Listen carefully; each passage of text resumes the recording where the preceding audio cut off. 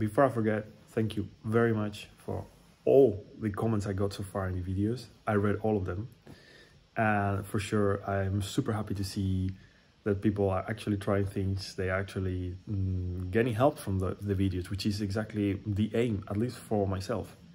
Having subscribers and likes and comments, it's good, but when I see someone working on those videos and they say, hey, it helped me a lot, thank you very much. That's exactly what I'm looking for. I thought that before the next video starts, I wanted to give you a little bit of an explanation about what happened during the last year, because my last edition was like January-ish, about snorkeling. Yeah, so basically my partner and I purchased the house back in April, and it was a fixer-upper, needed a lot of work. After a couple of months we figured out that it's not gonna go well together, so we decided to take different paths in life. And then, yeah, I didn't really have the energy to continue because the work in the house was still huge and I was not really having a good time. So I decided to really focus on myself and try to do things one by one so I could make some progress somewhere. But I am back. I'm super excited because not very long ago I said, okay, it would be very nice to come back to the projects, the personal projects, these things that actually make me grow a lot, and also make some publications in YouTube for you guys. Of course, what I publish, it's very little, but at least it helps. So what's the plan from now on? Well, you're gonna see that the Volkswagen Polo is still there. It's working fine. It's amazing how it works, the engine at least, from a diesel rattling engine to a benzene engine working rather fine. There's a lot of work done in that little car seat, and I'm super happy with it, and it would be nice to finish it. So for me, that's gonna be the main focus right now. On the back burner, I have the Seat Leon Cupra, and I think in that platform, what I'm planning to do is to get it a little bit more reliable, so I can actually perform some fun days in the track or just go to Nürburgring. It would be amazing. Also with the Polo, I would love to take it, just to say, hey, good, you are good and reliable again. That's it, new owner. Of course, there are many other interests, but so far right now I have a few issues, a few topics that are taking a lot of time from my side. Work is very demanding, even though I just changed positions, but I don't know, it's really demanding, and I end up super tired without really energy to do anything. I'm also with a new partner. I'm super happy, and it requires a lot of time also, so I need to balance there. Plus the house still needs a lot of work. I didn't have a good experiences with the people so far. I had a lot of hiccups, and yeah, I'm trying to manage as much as I can, but also trying to delegate to people that can actually do things, but within certain boundaries, because otherwise I end up doing what the other people do, plus I pay. So it doesn't make sense. At least this is the experience here so far. But where it's ongoing, there is progress. Good. So the future here, my intention for the short term is to publish at least one video per month, ideally 2. No worries, there is a lot of content about the Volkswagen Polo coming. Like, you're gonna get bored about it. I already did in the Cupra injector and a detailed video about the injector cleaning, and of course all the mods that are up to come. But yeah, I cannot say exactly when I am going to do this, and I have a lot of ideas in mind, but bit by bit. And also I would like to add in the Cupra side, because the Polo is nice, it's a nice car, but I'm doing restoration mainly, and it's really nice. Something that's not working ends up working, and it looks nice, beautiful. but I'm coming from a research background, so I'm missing the part that, you know, opening the path, like say, hey, I want to do this, how do I do this, how do I design tool for this, how can I make it better, you know? The Polo is not a car for doing that, the Cupra is. So probably I will turn the videos in the Cupra for maintenance and also for some optimization, let's say weight reduction, and also trying to give some background, give some technical knowledge about it, like why is this happening and how can we get to a certain stage.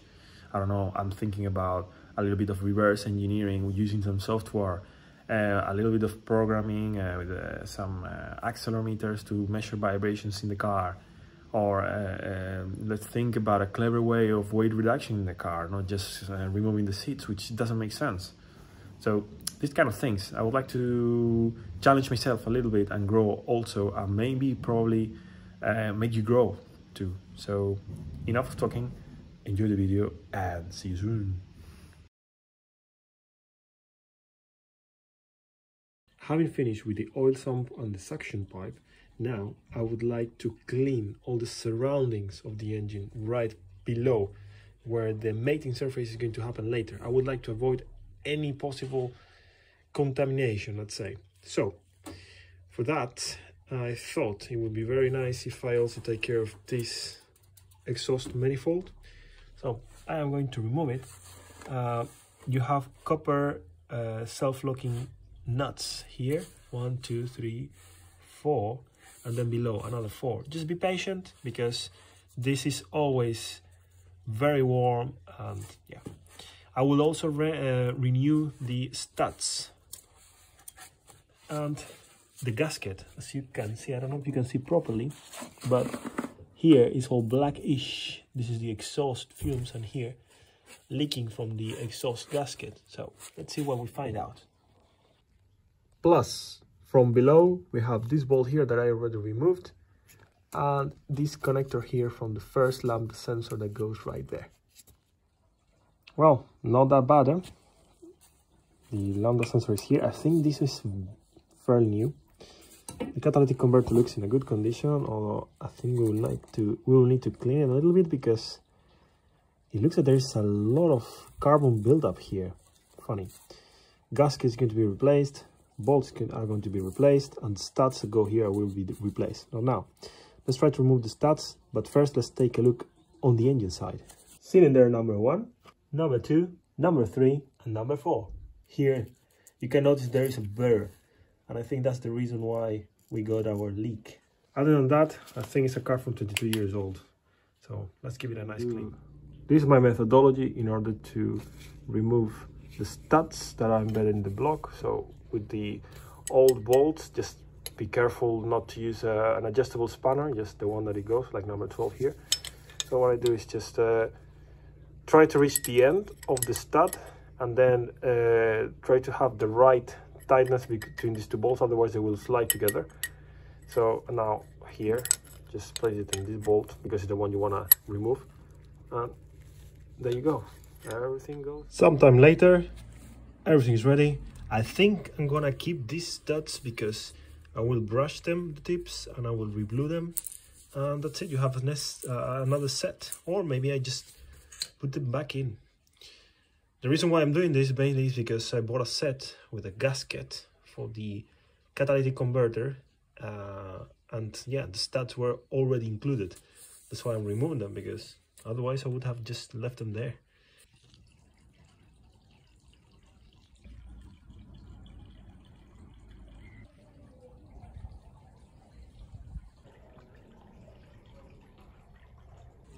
I think I can salvage this downpipe. It's not in the best condition here, but I can just sand it down. It should be okay here, and the interfaces. The problem is right here. Everything is badly welded, and I believe I can remove the clamp, cut the interface properly, just grind it down, prepare the interface, and of course I'm not gonna use this guy. But let's start with this, and let's see what are we able to do. Turns out that I got real lucky here. The clamp was the right one, but I don't know why they did this. Maybe it cracked or something. well, this was not in a very good condition, as you can see, and the screws are gone. So, all recycling. Now here, I'm gonna clean this interface. I don't know what I'm doing here. I don't have a welding machine, but I think I could leave this rather nicer than this. And I'm gonna clean this interface.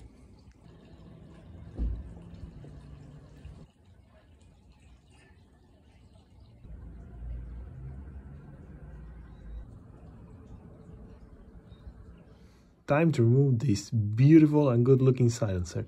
I must say, the end pipe looks very nice at this. Wow. It's I think some kind of coating that is gone. Whatever is below looks, wow. We have a bracket here that we need to remove, and these rubber dampers, they are all super brittle, and I will show you more in detail whenever I take them out. And then we have another one that is right there. You can see the bolts. This one looks quite nice. However, this one I'm a bit concerned, because you have one side of the bracket that you see there is connected to the damper itself, but whatever is behind looks really rusty. So I may need to prepare and somehow paint and protect these surfaces. Well, I don't know. Let's go ahead. You can clearly see the mess. There. And there. Now, these are custom-made rubber dampers, the one on the right-hand side. And bolts, of course, different bolts or rusty and so on. Now, what's the situation down there? Well, these brackets are a bit rusty. I need to prepare them. Probably, yeah, add some primer and paint them, because they are in a close to very bad condition. Only problem is what I don't see from here. I'll do my best. And then these two brackets, they are all good. We can see here is the rear brake distributor. This one has been completely tinkered, I guess.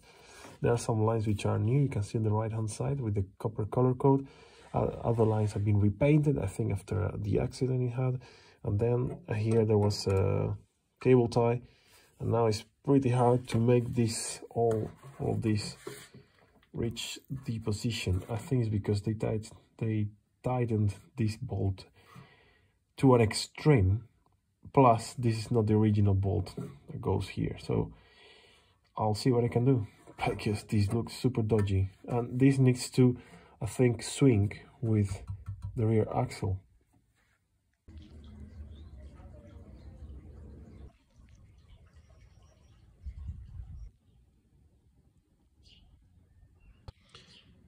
I would like to have a word about what's the process I followed in order to paint these two parts, because I followed two different processes, or I used two different types of paint. So the first one, you remember the condition of, especially of this bracket, was all rusty. An option is to go for sandblasting. Perfect. That's the ideal way to go, easy and quick. Anyway, what I decided to go is for proper abrasion, which it will happen anyway, with depending on this blasting media and also any other methods. So with the help of an angle grinder, I purchased these two wire brushes. This one is like smooth, and this one is brutal. So very good. However, in order to reach tiny gaps like here, all of this, you see, I removed a lot of material. What I did is I used my Dremel with these bits. You can buy them in AliExpress. They are very cheap and very, very useful. After that, you will proceed with a proper cleaning of the part, or if there is some surface rust, you can use rust remover, and then wash the part, wait for it to dry, and probably you will need to go again with a smooth brushing in order to remove some surface rust. Then you activate the surface with alcohol. Well, isopropyl alcohol, 99.9%. And then here's the trick. I purchased these two base coats, let's say. One is a rust primer and the other one is edge primer, especially for cars. It's 1K primer. But if I go on the rear side, you can see that one has a hardness level 4 and the other one is 3, whereas the 3 is the etching primer. Well, I'm just testing both of them. Then for this bracket I use auto acrylic for this is just black matte, 3 layers. Just follow the instructions of this supplier. And then for the other one, for this bracket, because it's right below, or the exhaust is right above this bracket, it might see some heat. Therefore I decided to go for this one, which is special for barbecues. Heat resistance 16 degrees, and it's level 4 also. The same happens here. And one of the things you need to do is, for this one, you need to activate the paint, or let's say, in order for the paint to reach the right hardness, you need to place it in the oven for 1 hour at 200 degrees. And so far, it's been wonderful. Finally, I decided to go for a clear coat matte lacquer for this bracket, not for this one. I don't think the 600 degrees paint will withstand it, and also if this reaches more than 200 degrees, the lacquer will just disappear. One of the questions I had is, if I place should the rust primer or the edge primer have any resistance to heat? Is it going to hold well together when I place it in the oven? Well, it did perfectly, by the way. New exhaust manifold gasket, new downpipe gasket, and all the studs, bolts, and washers needed. How do we do this? You take the stud, the short side goes into the engine block, a bit of copper grease, whoop, like this. Let's remove the excess, clean everything. Now we insert a bolt, not all the way through, just midway. Okay, this is the way it has been working for me. Now I feel comfortable with this Allen key and ratchet on the other side, this side. Now let's go to the engine block. Let's put some light here. Let's say I want to do this one here.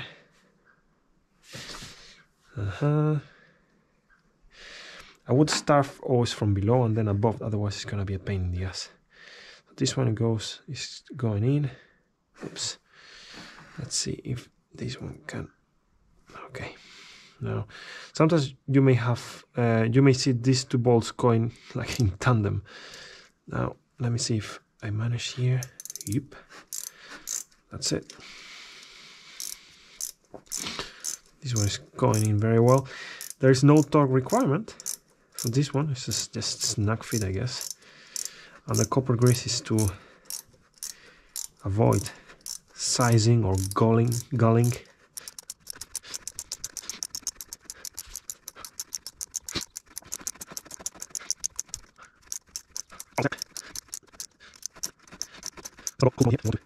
I think that's okay. Now, this bolt should come out easily. That's it. And the one behind. I think it's a good time to place the new oil filter in, since we have a lot of room to work. Time to place the collector. Each of the bolts needs to reach 25 Newton meters. Gasket in. I forgot I also have to place this bracket, and the torque specification for this bolt and the one that goes into the engine block is 40 Newton meters. So let's go ahead. And these are the washers and nuts I'm using. In the set, from left to right, what I got is the copper nut and the galvanized washer. However, I am gonna place the stainless steel washer instead, which is the left one, just to prevent corrosion. That's it. And this is how it looks like. Well, tips and tricks. Always start reaching the torque requirements from the center to the sides for up and down. And then, I don't know if you can see that bolt there, because there's a bracket and another bolt that holds the cut in place. I would always place the bracket last, in the last place. Why? Because the most important bit is to have a very, very, very good joint between these two interfaces. Then the rest is just mechanical in terms of for vibrations, to keep everything in place while the engine is running.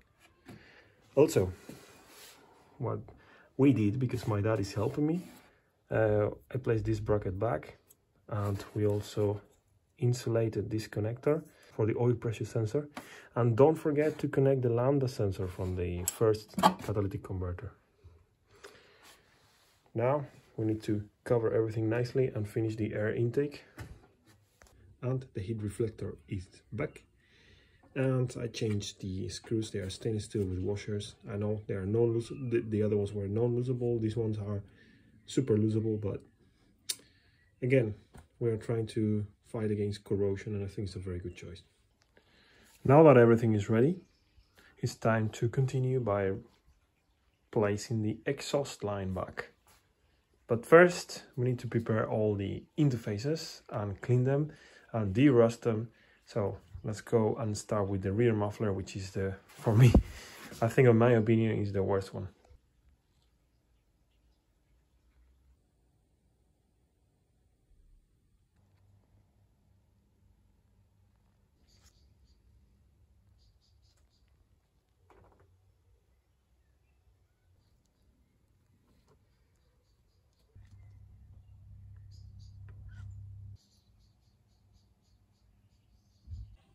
And for the exhaust system, I bought a kit from HJS. I think it's a very common brand.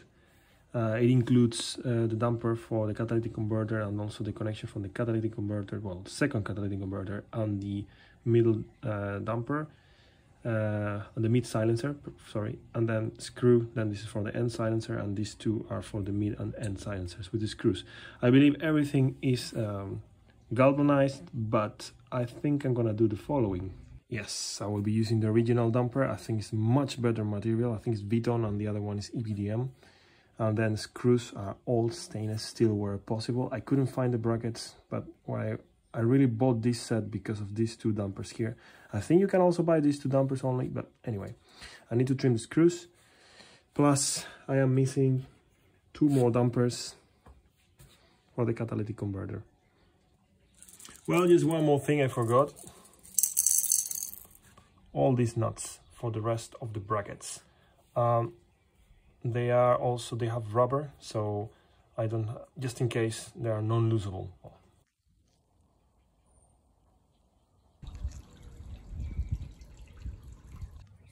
Here there's a little bit of rust buildup, and here I'm not gonna treat it, just add some rust remover and just keep it like that for now. I don't think it's a major thing. Same story for the catalytic converter. I will be ordering one because the flex pipe is completely out, and here I think inside the mesh is loosened, and here I don't really like this. I don't know. I know whatever paint or base coat I will apply will get super hot and it will delaminate, so I think the way to go is to order one, but for now I think it will work, and for the inspection, for the technical inspection, it's gonna be just fine. Rear mount in. It is supposed to be 20 Newton meters plus 90 degrees. And I'm pretty sure these two brackets are some DIY solution. Second rear silencer rubber mount in. Same situation here. Now it's time to add our beloved end silencer. Don't forget to add here and there some grease, so you will make the sliding through the dampers a bit more friendly. I will use some silicone grease. Looking nice. And waiting for further adjustment. Now, don't forget to add the clamp. Now we will go with this one, but we need to apply some sealing compound first. Now we'll place this assembly paste, or this sealing paste, here. The surface must be free of grease, of course, and clean, which is already there. And this is the plate that we need to install. I will take these 4 nuts, 15 Newton meters. There is supposed to be a heat shield that somehow disappeared. I guess it got super rusty and they removed it. And of course, a rubber mount. I will go here. I will apply some grease later and put it on here and here. Let's start with the paste and inserting the exhaust line back where it should be. Assembly paste applied. I don't know what the gap is. I just try to be very generous and somehow homogeneous around this height, which was marked from the previous exhaust. Things like a bit more than 5 centimeters. Let's see how it goes. Let's assemble it. And this is how much paste came out from the joint. We will remove the excess in a while, so bear in mind that you need to apply way less than I did. Now it's time for the dumper. And this is how it looks like. I applied some copper grease to the threads just to prevent galling or sizing. Placing the dumper was super easy. And the torque specification here is 15 Newton meters, but don't do it just yet. First we need to place the second catalytic converter, and then we will adjust this joint and the other one, and then the brackets. Times to place the second bracket. For the catalytic converter, is degrease the mating surface. Whenever you place this catalytic converter, the other parts should lay between the SA zones. Then what I would recommend is add some grease here and here for the dampers and on the engine side. Then place the dampers on the engine side, because this is a heavy bastard. We need to leave it resting while we bolt on the gasket and the screws there. So that's going to be the plan. I'm gonna add the paste, applying lessons learned, then align it with the other, with the mid silencer. Hold it very quickly in these two dampers and start with the bolting of that side, and then start adjusting, fine-tuning everything from this side to the end of the exhaust line. Now that it's partially in, you can see it there, and also here. I'm gonna take my time and adjust the lambda probe. 15 Newton meters. I don't have the tool, so I will just give it a snug fit. Don't forget about your copper grease, but don't apply a lot, because if it reaches the lambda probe, you're done. Alright, in the end, you can see there all the mess I made. I had to, add more length to the whole exhaust system. It's still good. If I remove this clamp, the steel pipe just reaches this side and even a bit further. But I decided to cover this gap here. But first, bracket in. Something that I have noticed is that there is almost no clearance here, and there is a lot of clearance here. So now, if I step into a very big bump, I will have a problem. But if I keep going out on this side, I will have a problem too, because I will not have enough mating surface right here.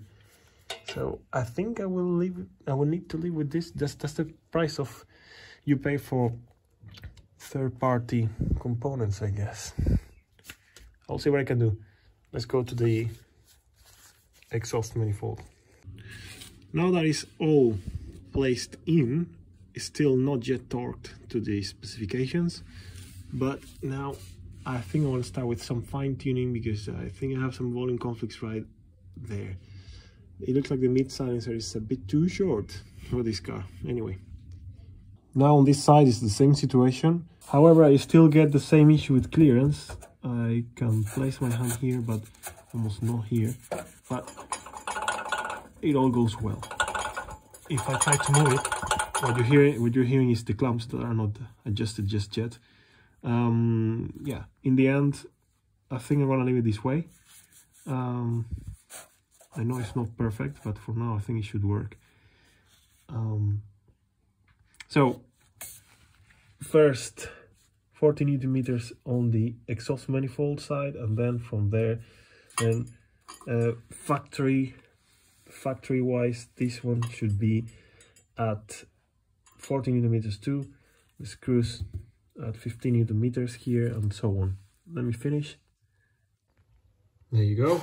This one, and the other two. I think now I will disconnect the coil and the fuel pump, and we will try to pump some oil into the circuit. It's been too long without any oil. Well, it's been too long draining the oil.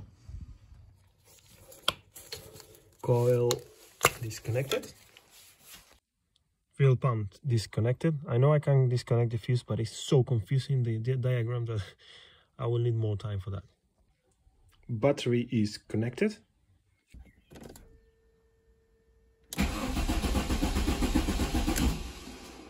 One.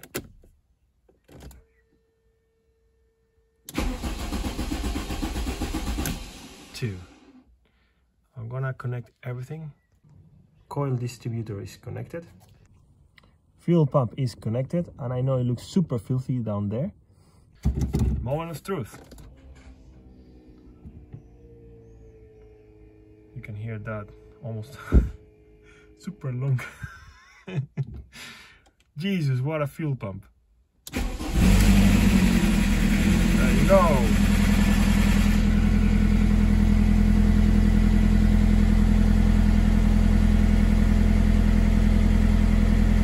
Ooh. Let's go to the engine. It sounds really nice.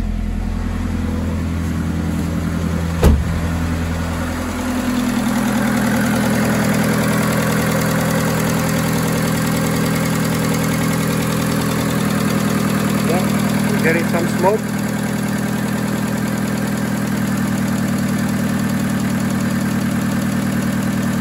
Could be a leak. Let's see if it disappears.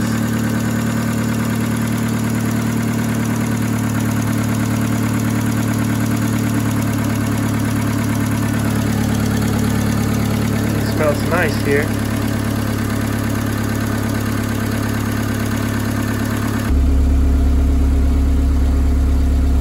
Hey, sounds nice. I'm gonna go below the engine and start checking stuff. Smoke has disappeared. I can hear something here, but I think it's the belt. Yeah, it's actually the steering pump. Nothing there. No leaks in this flex pipe, in spite of being almost fully detached from where it should be. I'm gonna go a little bit farther. No. Nothing that I can see from here. It's very quiet. But you will like this one. Oopsie. Yeah, I need to correct that. Whenever I switch off the engine, I will try to correct it. Alright, it's been 10 minutes almost. You can see it right down there in the clock. I'm gonna switch off the engine and wait for a couple of minutes, and then top up oil, and whenever the car is, I will switch on, then I will switch on the engine again, wait for another 10 minutes, switch it off, and whenever the car is cold, I will try to fix that leak. But success! Well, the oil level is up to maximum, so that's good. 3.2 liters was enough. I definitely need to replace the catalytic converter. I don't know if you hear the boom. Yeah, it's wide open here. So just a couple days later, yeah, new catalytic converter. It came with the gasket and also with the clamping, but I'm gonna use this one. It's all by BM Catalysts. I bought it, it's not sponsored or whatever. And then it's good for my car. AUA Polo 1.4 16-valve hatchback, all good. But you can also go for all of these ones. Lupo, Seat Arosa. It's the same engine basically. Same. The most important thing in the European Union, it's homologated, it's certified. So things about this one compared to the other one. Well, the other one was 6.2 kilos. This one is 3.6 kilos. There is quite a bit of a difference. Then there is a funny smooth section change here. I don't know if this was done on purpose. The other one didn't have things like that, and this one looks like a much simpler build. I don't know how long is it going to last, because the other one was you can see it's thicker in terms of wall thickness, and also it's old school made. It's it sounds better, you know, but way heavier. And I don't know if this one will be better in terms of back pressure or flow. I have no clue.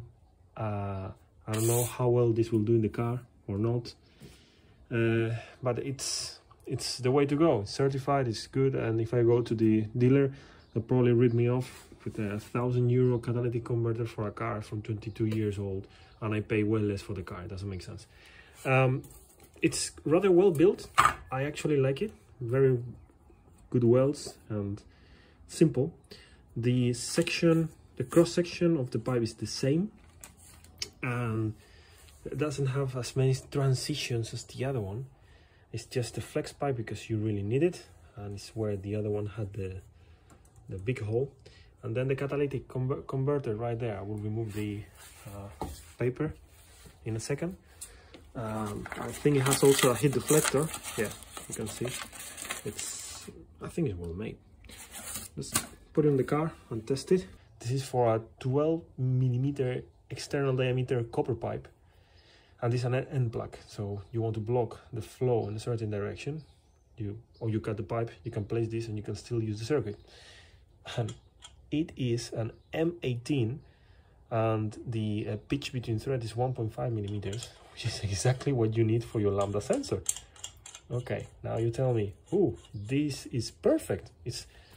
I think it's a couple euros, no more, but there is no way I can place here a washer. There is no way I can really grab here and create some kind of leak tight point.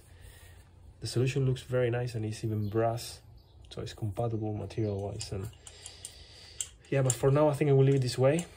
Okay, we do have some advice in this sticker I just removed, which is if you're replacing the catalytic converter because you identified a failure, it's nice that you verify that the problem was the catalytic converter, otherwise the failure might be there. The second one is that exhaust paste cannot be used before the catalytic converter because it may ruin the mesh that is inside. I'm gonna just show you the mesh. It looks very nice. And also we need to replace the lambda sensor, but I'm not gonna do it. I'm not doing it because there is no problem. It's just a hole in one of the pipes, so the problem is identified. The lambda sensor just worked perfectly. I think it's more like a preventive measurement. And then we need to keep the car idling for 10 minutes or go for a very mild drive if we would like to enlarge or increase the life expectancy of this catalytic converter. And that's the mesh. Beautiful, huh? So this time I decided to apply a different methodology for the mating of these two pipes. The assembly paste says I just take the mating surfaces and apply the paste vigorously and then go for the mating. Well, the paste was drying super quickly, and I think there was no connection whatsoever last time. In this one, this one is the downpipe and this one is the mid silencer, it was good, but in the other one mid silencer and silencer was not really good. What I did now is just I assembled the two sections and then I applied the paste. I had to make a little bit of pressure from this side so that I ensure that the paste goes at least towards like for a centimeter. It really seals. I don't know if you want it to go through the whole length or just a little bit. I'm just testing. It's much nicer. Look at that. Super clean. It looks neat, and I think it should work. And what happened here? Well, first of all, don't use stainless steel unless it's complying with certain standards. I assume this one will comply with the standards, and I bought them, and I know they are from Germany. Anyway, maybe the application is not the right one. So what happened here is that when I applied 40 Nm, the bolt stretched a lot, and then the pitch between the threads also got enlarged, therefore I couldn't remove the bolt. What happened? Probably that, yeah, we ended up going over the fillets, or there was some gulling or sizing, and I ended up breaking, well, the screws because of too much twisting. So the recommendation is to use the ones that came with the kit. What I'm going to do is place a nut that I know will comply with regulations, the washer made of stainless steel, and the rest I will just use the one that came with the kit because I don't have a replacement for these two and I'm not willing to try again. Et voila!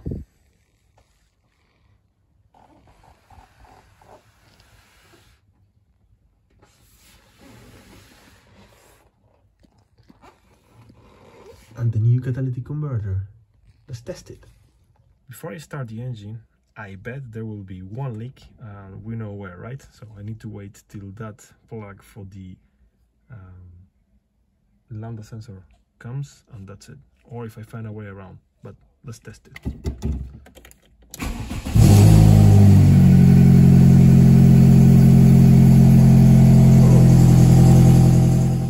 And that, ladies and gentlemen, this is me forgetting to tighten the bolts between the exhaust manifold and our new catalytic converter. Test number 2. Wow, what a difference. I'm clearly having an issue. And there's a lot of smoke coming from the engine. Let's switch it off. Result is that it says that the barometric pressure sensor is failing. I just found this completely loosened here, and this little duct also, it goes to the manifold. I mean, it makes sense. Let me see. I'm gonna take the sensor, which is right there, clean it, and also place a new one here if I have it. Just clean the sensor. I think this is a map sensor. It looks rather clean anyway, so... Alright, I just applied a quick fix here, using a tube I had for a compressor. Just let's leave it there for the time being, and I am going to switch on the engine. The intake is okay. I'm gonna leave this like this and see what's going on here. It looks like no issues. The smoke is because of the catalytic converter. It's changing color. You can see it right there. I'm gonna switch it off. Take a look. Well, that's the solution for now. I managed to cut the tube a little bit. There is not a crazy bend here, so it should work for now, till the moment I find a substitute.